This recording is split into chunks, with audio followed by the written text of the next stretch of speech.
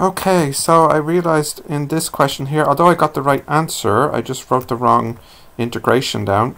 So this is equal to 1 over 8 minus 0, integrate from 0 to 8, 72 minus 60 cos pi over 3t, sorry I don't have my pen with me, dt. So when that integrates, it's 1 over 8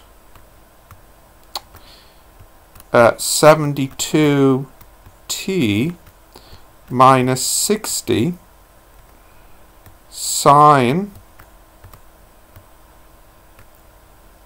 pi over 3. And I wrote cos, but even though I typed in sine on the calculator,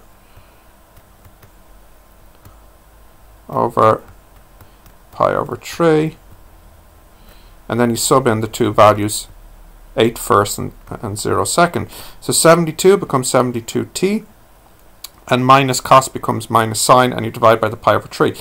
So like I said, when I did it, I don't know if you can, I don't think I'm sharing, I'm only sharing the paper.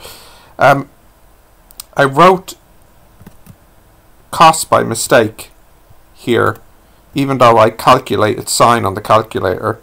So my answer is right, I just miswrote my solution.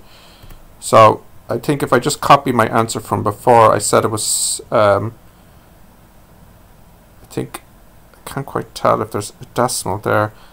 Is that 65.8 or is that 6.58? Let me go back to the question. Yeah, it must be 65.8. Oh yes, that's one decimal place. Yeah, so 65.8. That answer's still right.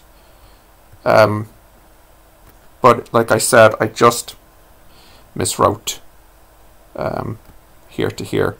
It is sine. Thank you for spotting that.